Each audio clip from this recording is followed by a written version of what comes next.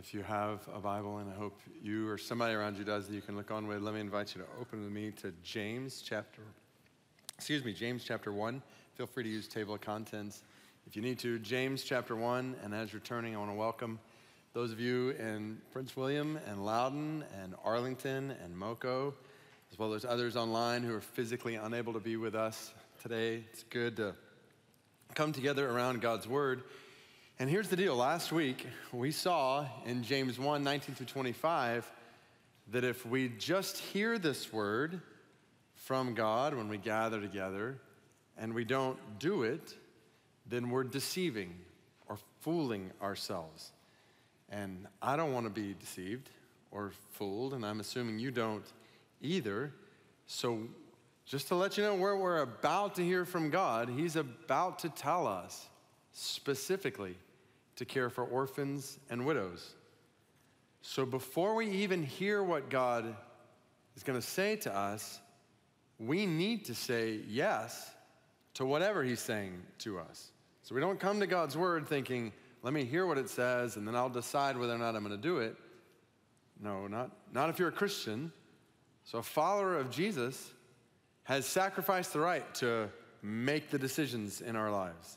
We do whatever God calls us to do because we trust God. Amen. More than we trust ourselves. We're confident he loves us. He knows what is best for us. So it's not like a big sacrifice to say to the God who made you, I'll do whatever you call me to do, and the God who loves you and wants you to have life in that. Even if that leads us in ways we didn't see coming. So many of you have heard me tell the story about Heather and I being joyfully content with our 4 children at that time on a date night. And over dinner, we hadn't even planned on talking about adoption, but the subject of adoption came up, and it was like God met us there at the table in a way neither of us saw coming. Before we knew it, Heather's crying. I'm like super self-conscious that the waiter and other people in the restaurant are thinking I'm the lamest husband to take my wife out and make her cry at the table. And all that to say, by the time we walked out that night, we were ready to start the adoption process again the next morning. And fast forward 4 years later, we have 2 more kids in our home and a story we never could have written. All that changed when God spoke to our hearts. So I just want to invite all of us, before we hear the word of God, to say, God, we want to hear from you and we want to do whatever you call us to do. And I'm not saying I know all the different ways he's going to speak to us. I do believe God is going to call some of us in the next few minutes and in the days that flow from this day to foster or adopt a child into our family. I believe God is going to call some of us to do a variety of other things to support children who don't have families. And I believe God is going to call some of us to care for widows in ways we've never thought of before in our church family and in our city and beyond our city. So this is the wonder of meeting with God, which is what we're doing right now, hearing from God. You never know what's coming, but you know it will be good for us and for others and glorifying to him. So here's what I want to do. I'm going to put a prayer up here on the screen that I want to lead us to pray together before we even read God's word today. So here's the prayer. God, I will do whatever you call me to do to care for orphans and widows. That's it. That's the prayer. And I want to invite every single follower of Jesus within the sound of my voice to pray this out loud with me. So you bow your heads with me? I'll start by just praying for us, and then I'm going to invite you just to repeat this prayer after me. So I'll start. Oh God, Father of the fatherless and protector of widows, this is who you are, and we are asking you in this moment to speak to our hearts in all the places where we're gathered. And we are saying we want to do whatever you call us to do, whether that's a small, simple step or a big, significant step. We want to say, we don't want to just hear your word and deceive ourselves. We want to do it. So church, I invite you to repeat this prayer after me, phrased by phrase. Repeat after me. Say, God, I will do whatever you call me to do to care for orphans and widows.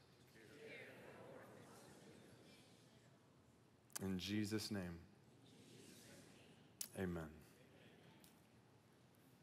All right. So let's listen to the Spirit of God through the Word of God. Now, James 1, 26 and 27. If anyone thinks he is religious and does not bridle his tongue, but deceives his heart, this person's religion is worthless. Religion that is pure and undefiled before God the Father is this: to visit orphans and widows in their affliction, and to keep oneself unstained from the world. So God is telling us right now that there is a kind of religion that is worthless. It's empty, useless, even fraudulent. And there's a kind of religion that is pure. It's clean, it's holy. Matthew uses this same word to describe the clean linen shroud that wrapped Jesus' body after the cross. And undefiled. Hebrews chapter 7, verse 26 uses this word to describe how Jesus is unstained by sin. So in these two verses, God on high is telling us there's a kind of religion that he accepts, and there's a kind of religion that he abhors. And it's really important to know the difference between the two. Because if we don't, then it's possible for us to create and practice a religion that works for us, but is worthless to God. Did you hear that? It is possible for us to create and practice a religion that works for us, but is worthless to God. So what kind of religion is pleasing to God?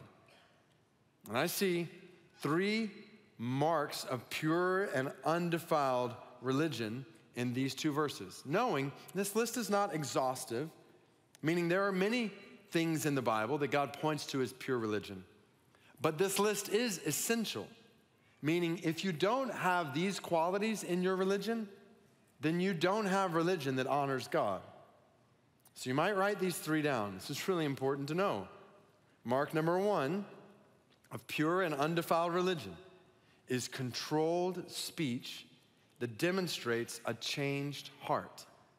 Controlled speech that demonstrates a changed heart. Let me give you a heads up. We're going to hit this first mark briefly today because this specific theme is going to come up again in depth in James chapter 3, most of that chapter. But for now, if anyone thinks he is religious and does not bridle his tongue. So notice it's not about muzzling the tongue, but controlling the words we say, not deceiving his heart. You see the relationship here between the tongue and the heart? James is recounting what Jesus said multiple times. Out of the overflow of the heart, the mouth speaks. What we say is a reflection of what is inside of us, in such a way that if our speech is not controlled, the Bible says your religion at the core of your heart is worthless. The way you speak to your spouse, to your parents, to your kids, to your friends, coworkers, classmates, not just out loud, but through text, through email, through any way we use our words, the way we speak to other people and about other people, including the way we speak to or about people we don't like or who may be our enemies. All of these are indicators of what's in your heart. If you engage in gossip or slander, if your words are biting, if they are angry, if you engage in cursing or coarse joking, if your words are foolish or simply inundated with trivialities, they are reflecting something deeper within you. God help us to control our tongues, particularly in a culture that says if you have a thought, you should immediately speak it, share it, text it with someone else or with the rest of the world. Don't do it, brothers and sisters. Bridle your tongue. Speak in a way that reflects a heart that loves God above all and loves others as yourself. This is the first mark of pure, undefiled religion, controlled speech that demonstrates a changed heart. Can we just pray that right now? God, help us to control our speech in a way that reflects the heart of Christ living in us. And then, so thinking about the heart leads us right into this next mark of religion that God accepts. Number 2, sacrificial care for the vulnerable in the world. Specifically for this pair, orphans and widows. A pair that we see throughout Scripture, and it oftentimes also includes sojourners. So let's go on a quick tour in the Bible. You won't have time to turn to all these places. Maybe write down some of the many places where we see God's concern and commands to care for this vulnerable pair specifically, orphans and widows. From the very introduction of God's law in Exodus chapter 22, verse 22. So right after the 10 Commandments, we read, "You shall not mistreat any widow or fatherless child." Deuteronomy 10, 17 and 18. "The Lord your God is God of gods, Lord of lords, the great, the mighty, and the awesome God." Just picture his greatness. And then how does God display his greatness? He executes justice for the fatherless and the widow. He loves the sojourner, giving him food and clothing. Psalm 68, verse 5, "Father of the fatherless and protector of widows is God." This is who he is in his holy habitation.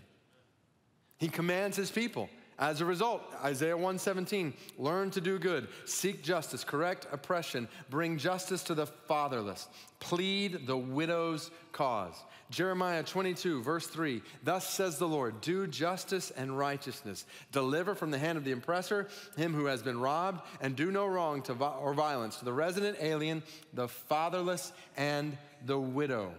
Here God's saying, don't sit around debating justice, do it. Don't sit around debating oppression, deliver the oppressed, and care for the resident alien, the fatherless, and the widow.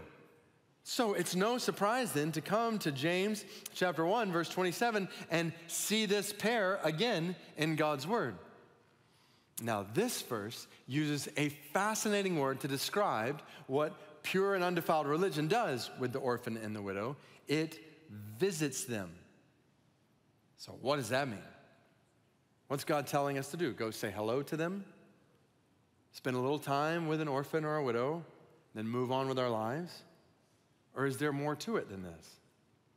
Well, this word for visit here is used 11 times in the New Testament and a few more times in the Greek translation of the Old Testament, and it sure seems like it's more than just making a short visit. So let's take one more tour of the Bible. Look where we see this word, starting in Genesis chapter 50, verse 24. Joseph said to his brothers, "I'm about to die, but God will visit you and bring you up out of this land, to the land that he swore to Abraham, to Isaac, and to Jacob." This is saying God is gonna come to you amidst your slavery in Egypt, and he's gonna bring you up out of slavery, and he's gonna bring you to the promised land that he's made for you. That's what it means to visit you. Come and bring you into a whole new place. Psalm 8, verse 4, "What's man that you are mindful of him, and the son of man that you care for him?" The word for care for here is the same word that's translated visit in Genesis 50:24. God visits us by caring for us. Psalm 106, verse 4, "Remember me, O Lord, when you show favor to your people. Help me when you save them." The word for help here is the same word that we see translated visit in Genesis 50:24. Showing how God visits us by helping us and showing favor to us. So it's no surprise when you get to the New Testament and you read Luke 1:68, "Blessed be the Lord God of Israel, for he has visited and redeemed his people." That's not saying God made a short visit to his people. He came to them to redeem them. Just 10 verses later, look at this imagery. because of the tender mercy of our God, whereby the sunrise shall visit us from on high, to give light to those who sit in darkness and in the shadow of death, to guide our feet into the way of peace. God in his tender mercy visits us like the sun shining on us, bringing light to darkness and the shadow of death, guiding our feet to peace. That's what it means to visit. Luke 7, after Jesus raises a widow's son from the dead, the Bible says, fear seized them all, and they glorified God, saying, a great prophet has arisen among us, and God has visited his people. How about that? Jesus is God's definition of visitation. And not just Jesus. Look at this description of Moses in Acts 7, verse 23. When he was 40 years old, it came into his heart to visit his brothers, the children of Israel. Moses goes to the people of Israel, seeks them out to take responsibility for their deliverance, for their well-being, for their future destiny. One more, the Jerusalem Council in Acts 15, James speaks up and says, Simeon has related how God first visited the Gentiles to take them from them a people for his name. God has visited the nations, not just to say hello, but to save them and call them to be his people. Is this not an amazing word, visit? We haven't even mentioned when this same word is used in Matthew chapter 25 so I'll just write that one up here, Matthew 25, when Jesus says, when you visit the vulnerable, the sick, the hungry, the imprisoned, you visit me. So are we hearing what God is saying to us right now? This is religion that is acceptable before God. It's not paying token attention to the vulnerable. It's visiting them in the same way God has visited you. It's going to them, caring for them, taking responsibility for their well-being, raising them up, bringing them out, giving them life. The implications of this word are staggering. God is saying to us, particularly in a culture and a country where millions of babies are vulnerable in their mother's wombs, millions of children are vulnerable out of the womb, in need of moms and dads, who have what they need to care for them. And not just those children, but vulnerable birth moms and dads and families who, for a variety of reasons, are not able to care for a particular child, who need the support of others, and widows.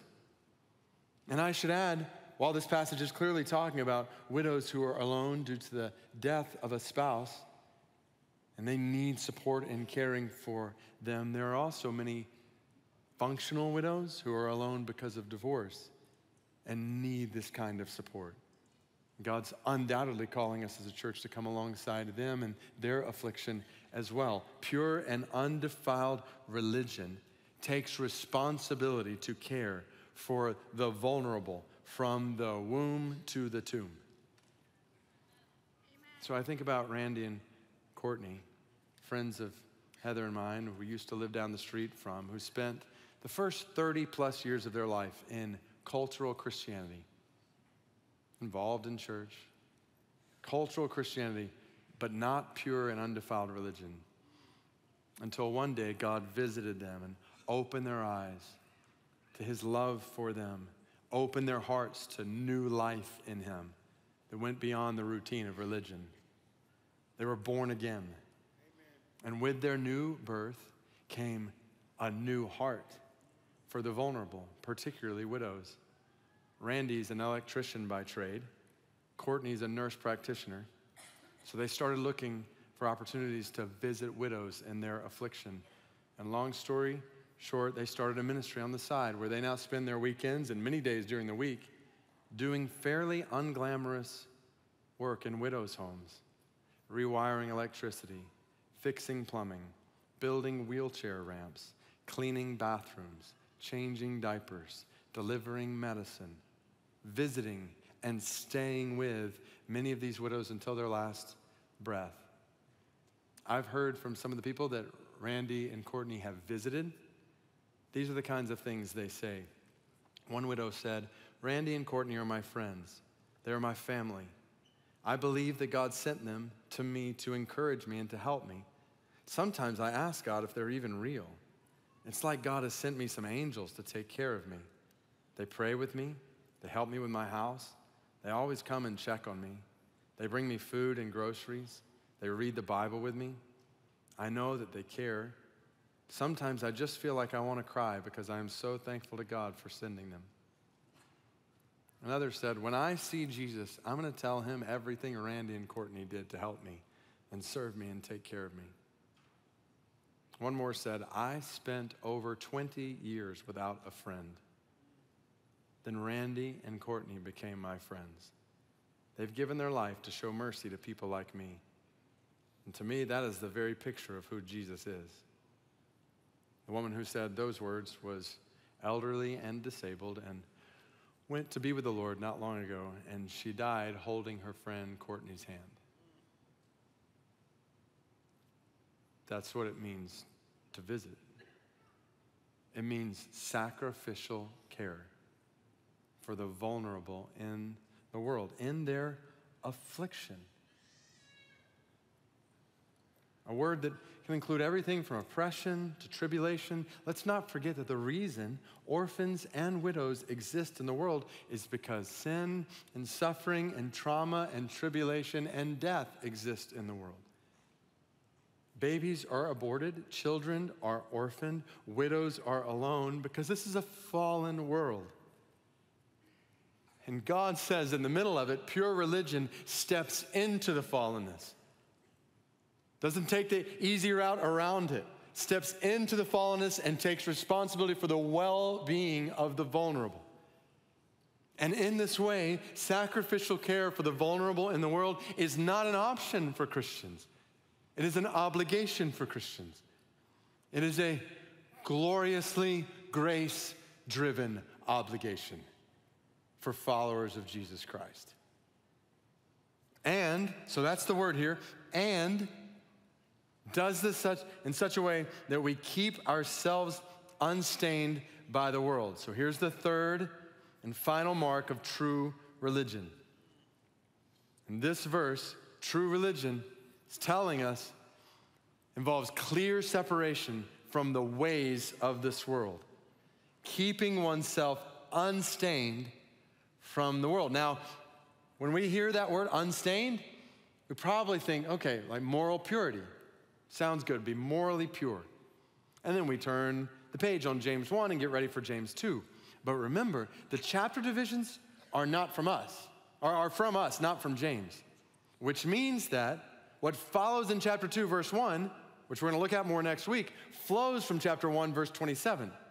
So let's just think for a minute about how these verses relate to each other. Because James closes this verse with the word world. He uses that word 3 other times in the book. It always refers to a fallen world system that goes against the ways of God. And true religion, God says here in James 1:27, does not live according to this fallen world system. And we talked about this last week, how we're so often just like this world, filling our minds, hours, every day with what this world offers us instead of God's word, in ways that keep us from God's ways. Now, specifically here in chapter 2, James immediately, right after he writes this verse, starts talking about favoritism in the world toward the rich. Because that's how the world works. The world loves to honor the rich and neglect the poor. And the problem James is addressing is it wasn't just the world. The church was stained by the world in this way. Look at chapter 2, verse 1. Again, we'll talk about it more next week, but James 2:1 says, my brothers, show no partiality as you hold the faith in our Lord Jesus Christ, the Lord of glory. For if a man wearing a gold ring and fine clothing comes in your assembly, and a poor man in shabby clothing also comes in, do you pay attention to the one who wears the fine clothing and say, you sit here in a good place, while you say to the poor man, you stand over there, or sit down by my feet? Have you not then made distinctions among yourselves and become judges with evil thoughts? Listen, my beloved brothers, has not God chosen those who are poor in the world to be rich in faith and heirs of the kingdom which he has promised to those who love him? Do you hear what the Holy Spirit is saying through James here? According to the world, you go out of your way to honor and respect and treat well the person who can benefit you the most. Can I say that one more time? According to the world, you go out of your way to honor, respect, and treat well the person who can benefit you the most. But that is not true religion, James says. True religion, so now make the connection with sacrificial care for orphans and widows, visiting them in their affliction. You go out of your way to honor and respect and treat well those who this world would say will benefit you the least. Are you seeing this? Are you seeing how true religion goes totally against the ways of this world? Think about it. Control your tongue? No, speak your mind. Let your words fly from your mouth and in every form of media available to you. And adopt or foster children? No. Do you realize what that would cost you? How that would change the plans you have for your life and your family? Look at what it will take away from your other kids. You're too busy anyway. How could you add that to your plate? Get a dog instead of a kid. It's real advice Heather and I were given in this world over the last couple of years. Why step into hard and difficult and unpredictable situations? Just take care of your own. And widows, somebody else will take care of them. Some other person or organization or institution. You have so many things you want to do with your life. So many things you want to accomplish. Don't let them hold you back. Do you see how true religion requires a radically different perspective of this world and the purpose of your life in it? How true religion requires a radically different perspective of orphans and widows and your relationship to them. And let me be crystal clear at this point. We don't do this because we're some group of good, altruistic people out to be saviors and rescuers for orphans and widows in this world. That is not who we are, and that is not why we do this. We don't care for orphans and widows because we're rescuers. We care for orphans and widows because we're the rescued. Amen.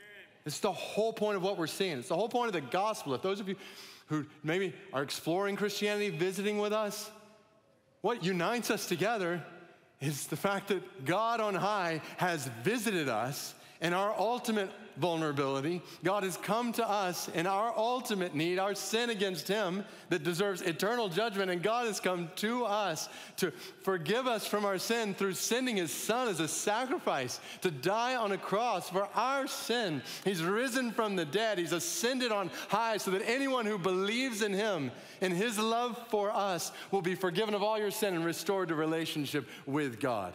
This is what drives everything we do. It's who our God is. It's what God has done in our lives. If he's not done it in your life, we invite you today, trust in him and realize at that point, you're not a rescuer, you're the rescued. And on a related note, I also want to say to every child or every adult who has been an orphan without a family in your life. Maybe you've been a part of the foster care system, or maybe you've been adopted. I want you to know on behalf of our entire church family that we honor you. We honor you for so many reasons. First and foremost, for how you are made in the image of God. And we honor you for all you have faced and all you continually face in your unique life story, including unique challenges that you endure. We honor you and we love you in a way that we hope you see. Far more important, God on high honors and loves you. And I also want to say to every birth mom or birth dad who for any number of reasons has not been able to care for your child, you've taken steps to make sure your child is cared for, or you're working to be able to care for your child. We as a church want you to know we honor and love you, that we are for you. We want to support you in every way we can because, well, God sees you. God sees all that you're walking through, and he honors and is for you. And finally, I want to say to widows in our midst, we honor and cherish you. We praise God for his strength in your faith, in your courage, in your endurance, and the unique beauty of your trust in him in the middle of hard days and hard months and hard years. Which leads to a few people I want to introduce you to, because I want you to see the beauty of faith here. That's why we're calling this journey through James the beauty of faith. I want to show you the beauty of true religion. So these three members of our church family are going to join me out here, and I want to start, kind of set up this time by giving a shout out specifically to Moko. So I want to read a letter from our Moko location received from a social worker in the Montgomery County Department of Health and Human Services. So this letter said, we want to thank all of you, McLean Bible Church, Montgomery County staff and location, and entire church for all the support, encouragement, gifts, and resources that you have provided to our staff, families, and the children in our community. It goes on to talk about the number of foster children who've been cared for by Moko families, how some of these children have been reunited with their birth families, which is the hope and goal. 4 of those children were not able to be reunited with their families and have found forever families in MBC homes. They said the impact that MBC and the families in your community have had is truly amazing. Thank you again for everything the church has done and is doing to support our staff and the vulnerable children and families in Montgomery County. Praise God for the beauty of faith in Moko and the way this is playing out in different locations. But I want to introduce you to 2 of the members of the Moko family, Jim and Dee Dee Schumacher, who were named by the state of Maryland as foster parents of the year recently.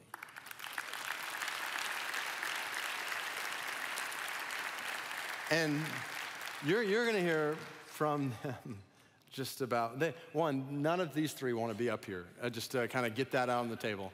Not that they don't love what we're talking about, it's they love doing what we're talking about instead of getting on a stage and talking about it. So I'm thankful for their willingness to step out of the comfort zone and do this. But let me read you, and I know they want it to be clear that this is God's grace in them at work. But I want you to hear a celebration of God's grace. This is the letter that was written to nominate them for foster parent or resource parent of the year. Dee Dee and Jim Schumacher epitomize the theme of uplifting families. The Schumachers were licensed as resource parents in December 2019. Prior to becoming resource parents, they were involved in supporting the foster care and adoption ministry at their church, NBC, supporting the department through this ministry, hosting resource home recruiting events, the back-to-school jam school supplies and party for foster children, kinship and in-home service families, leading the holiday gift drive and gift wrapping event, supporting social work staff with thank you notes, gift certificates, and other treats, to name just a few of the many ways they've worked behind the scenes in service and support of all of our resource families, staff, transitioning youth, kinship, and in-home services families. Through the Woven Ministry at NBC, Dee Dee has helped to lead a support group for foster and adoptive parents. If a transitioning youth, a birth family, or anyone needs something, the first call is to Dee Dee, who has facilitated getting furniture, supplies, groceries, clothes, and whatever else might be necessary to support a child, teen, or family. Becoming a resource family is truly an endeavor, not only for Dee Dee and Jim, but for their 3 older sons, Ryan, Zach, and Luke, who have been involved in all aspects of this adventure, from helping with the events and activities, and in the love, care, and sacrifices that are part of being a resource family. Shortly after becoming licensed, the Schumachers accepted placement of twin 5-month-old boys who had been born several weeks premature and both had serious brain injuries and developmental delays. Dee Dee and Jim have done a phenomenal job meeting these boys' needs, managing all the medical and intervention appointments and advocating for them to receive the services, supports, care, and intervention that was needed. And in November 2022, the Schumachers adopted these twins. I think we've got a picture of the family to put on the screen. So praise God for his grace. So I mean, this is what others are saying about you. I'd love to hear this journey from your perspectives. Like, how did it start in your own heart, and what have you learned in this process? Yeah. Okay. Well, just first to start, I think McLean has been a big help in everything. So many of you are to thank for this, for your financial support, your sacrificial support, and volunteering. It does take a team, and so we are so appreciative of all you do give. We have a very giving family here, so I love that. But we did want to clarify, and David alluded to it, but I just want to make sure it's clear, is that, when it's not us who deserves any praise at all. Like, it's really not. We stepped into this not knowing, we knew nothing about foster care. We really didn't feel like we had anything. We didn't have much to bring to the table, right? But God called us to it, right? He called us not in spite of that we didn't have what we needed, but because of that. Because he wanted us to step out in faith, take that step to trust him and trust what he was calling us to. And for our story, it was a lot of steps. We're only going to highlight a few, but and they're the big ones. But there are a lot of steps of trusting him in hard situations where we didn't see it, but yet he called us to, walk in the way he was calling us to. So there's a lot of small things too, but we, when we did step out in faith and we said yes, he showed up in mighty ways, and he worked in only ways that he could work, right? He worked through us. We made ourselves available, and he changed hearts. He changed our heart. He has deepened our love for this, for these families and these children, and has put a passion in our heart for that. He has, he's walked us where our faith has increased so much. I can't even explain. So there's so many ways. He's opened doors that couldn't have been opened otherwise. And it has been it's a hard journey, but one that has been amazing. We've been so blessed by it, even by the picture's gone now, but those two little people up there, just like, we couldn't have imagined them either so many years ago, and they're just such a joy. So, but it is really God who deserves all praise, all glory.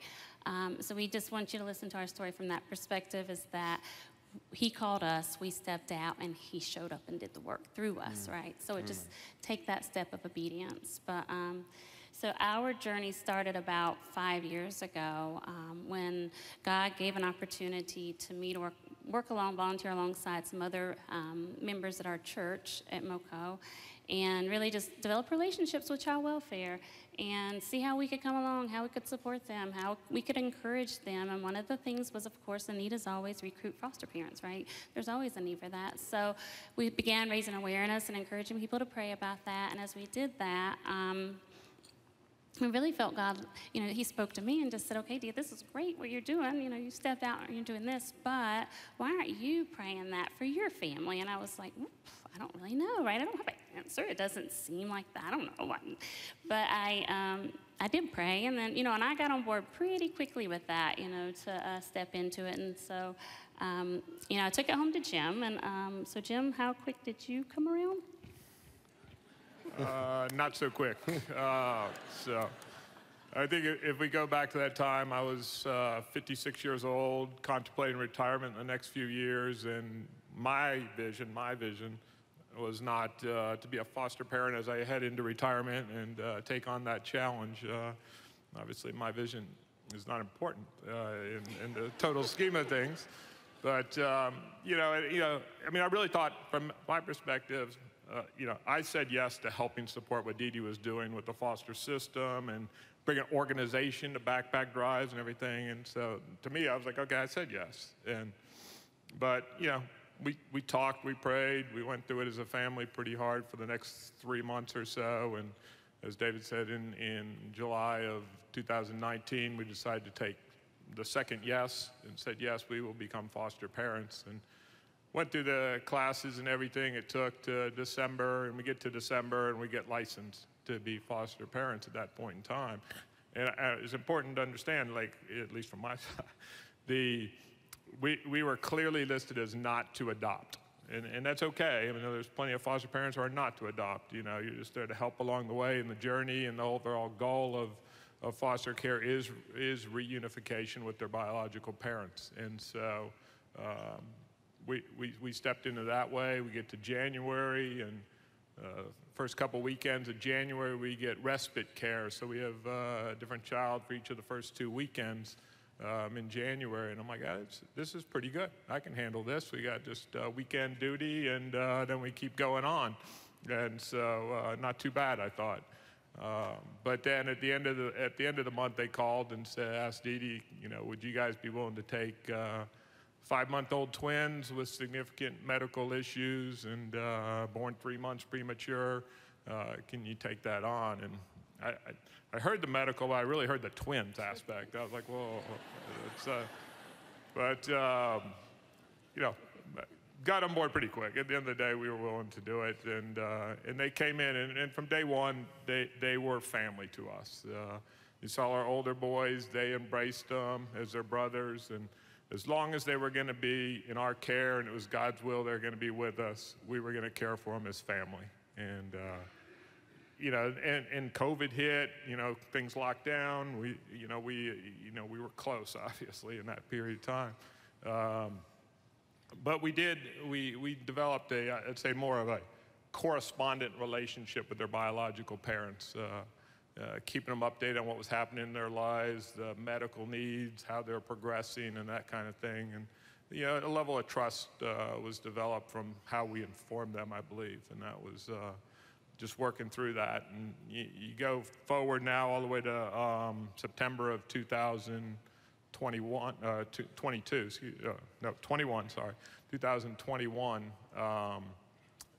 In a court update, the biological parents preemptively came into the room and said they are willing to forego their rights as long as the Schumacher family are willing to adopt them in an open adoption, meaning we will have an ongoing relationship with them.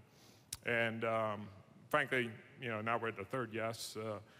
It was the easiest yes. I mean, the kids have been with us. It was like, if they were going to go back, that was God's will if they were going back. But if they weren't going back to their biological parents, there was no other place for them in our minds. So we went through it, and it was still a long process. But by November, as David said, November 22, we formalized the adoption. So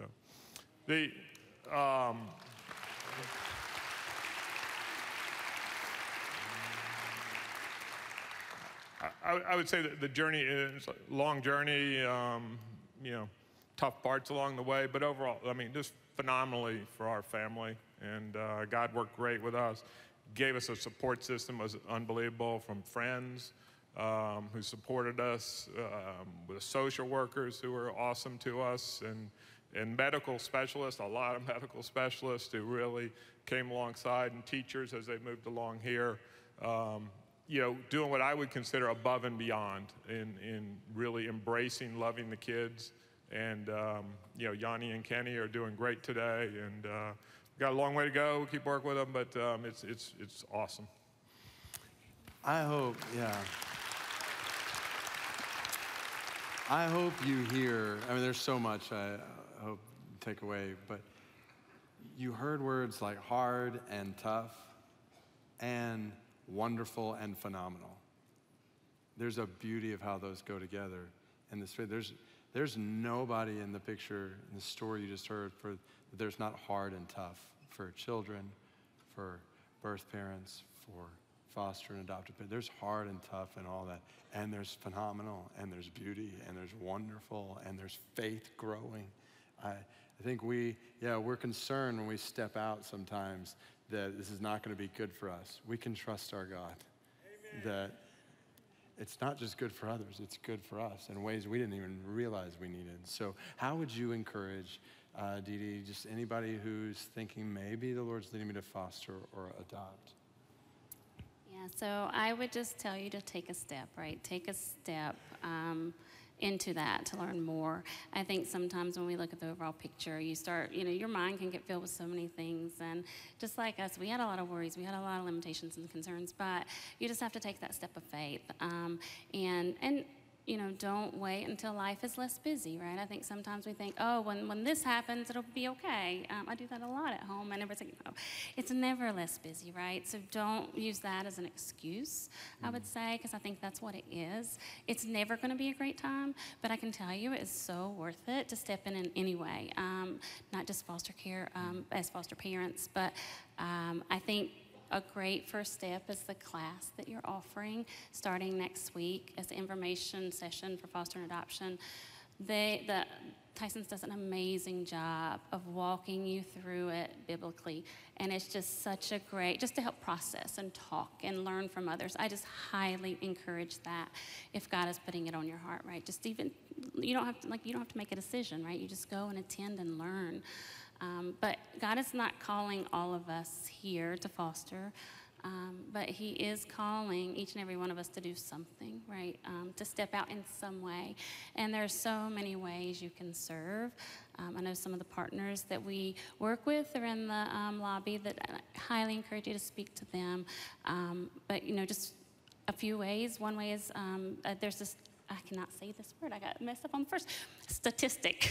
I have a hard time with that. But there's a statistic that says 50% of foster families will quit within 1 year, and it's because of a lack of support. So what an amazing way to come alongside a family who's already in the trenches and just supporting them and praying for them.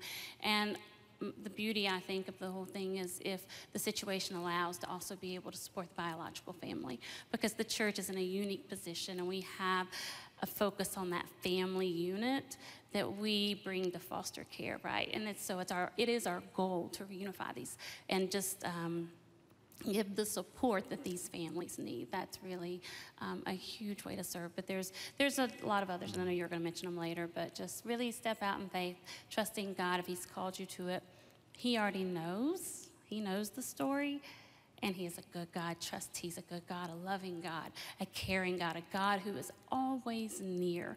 I think that's one thing I've learned so much through this is He is so near. And when you put yourself out there in these positions, that's when you really, really start to see it. Dee Dee mentioned so much there. That adoption foster care class is available online, so for any locations, and it starts this week, this Tuesday, and so you can find that information on our website or talk to location pastors about that. So many opportunities, and I've just prayed that from this day, even particularly, there would be fruit in lives and families. Like church, we're made for this. We're made for this in a way no other body in the world is made for this. We praise God for partnerships with organizations and partnerships with even those who are working in government agencies along these lines. We are so thankful for all those who are working to care for children in these ways. Church, we are made for this if we'll step into it. And then the other side of James 1:27, I want to introduce you to Karen Hilliard. And without telling your story, why don't you share your story with us, Karen? And again, thanks for your willingness to do that. Thank you so much. I met and married my husband in Jacksonville, Florida, many, many years ago, and he was a Navy pilot. And after we had a kind of a whirlwind courtship, he was a Christ follower. But after we got married, we had to figure out how are we going to build this life together? Because anybody that's in here that's ever been in the military, you know how it's a challenging way of life.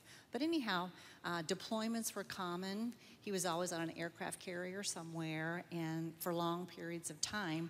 So I ended up trying to see if I could work out schedules with my work where I could take time off and go over and meet the aircraft carrier when they were in port, when it was possible. So that was a big deal for us to at least try to be able to be. We didn't even have phones, and some of those times way back in the 80s, it was like they would be in the Indian Ocean for 90 days and there weren't even any ports anywhere, so snail mail was it. So anyhow, deployments were a normal way of life, but so were the homecomings. We always had big celebrations, and one in particular that I remember was back like during Operations Desert Shield and Desert Storm, and perhaps you remember it as well.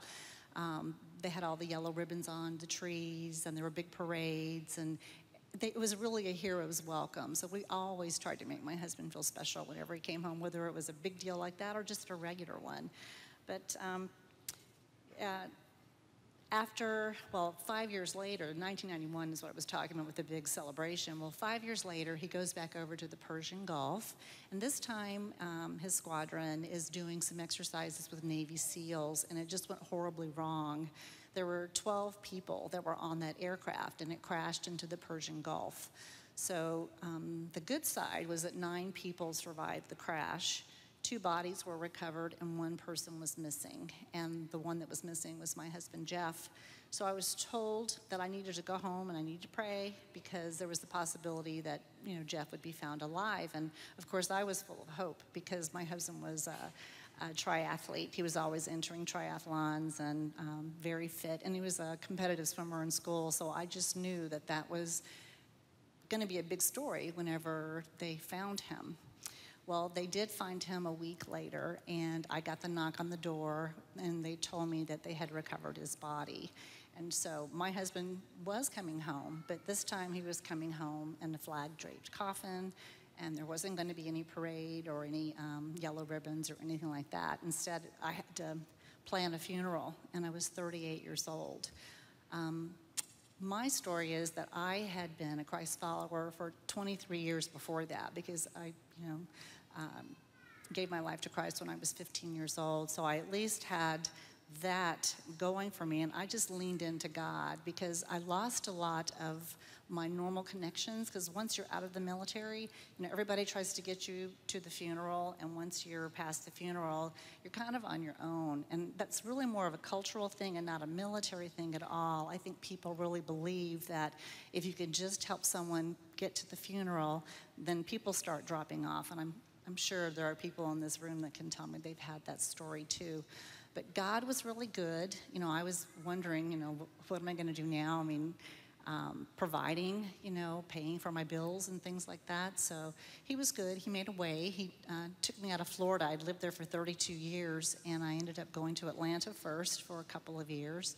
And then I moved here in 2001, and I still believe that that was God ordained because I had been volunteering for mentoring other military widows with the Tragedy Assistance Program for Survivors. And when the plane hit the Pentagon and all of those people were tragically lost, I was able to volunteer after work and on weekends to people that really needed someone to listen to what they were going through. Because it's very disruptive to have someone in your life one day and then just gone the next. So people make a difference. Church makes a difference.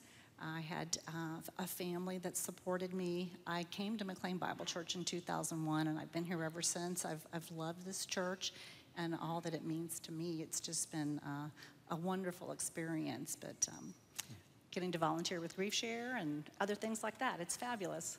Okay, so she just throws that out at the end, getting to volunteer with Grief Share. I just want you to know God's grace in Karen. I mean, she's received comfort from God, and she has poured it out. She is up here all the time with Grief Share, walking with all kinds of people through grief in different circumstances. And that's just one of the many ways she's serving behind the scenes as the overflow of God's faithfulness in her life. So how would you encourage us as a church family when it comes to, and you've already mentioned some things, when it comes to caring specifically for widows? So I'm thrilled that our church does have some ministries that are really wonderful, like Stephen Ministry and Grief Share. Those are just wonderful ministries. If you know someone who is grieving the loss of a loved one or is struggling and is having difficulty, I truly recommend both of those. But I'm not going to let the rest of you off because everybody in here has a part to play. And really, it's just knowing about other people's lives and pouring into them.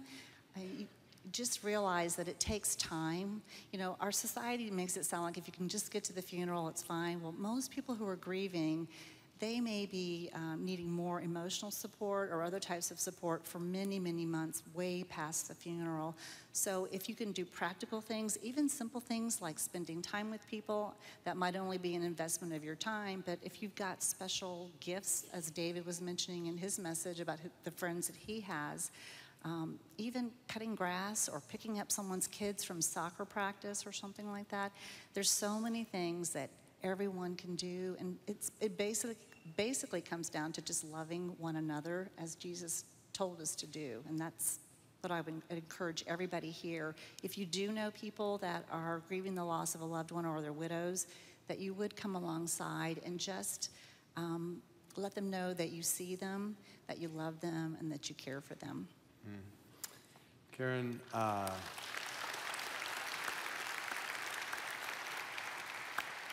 I can't wait to meet Jeff, and I look forward to the day when we get to meet Jeff personally, all who are in Christ. And we praise God for his grace in you and Jim and Dee Dee. The beauty of faith by God's grace. And I praise God for the overflow of his grace in them in ways that are serving so many different people, specifically orphans and widows. So will you praise God with me for his grace in them? Thank you, guys. Thank you.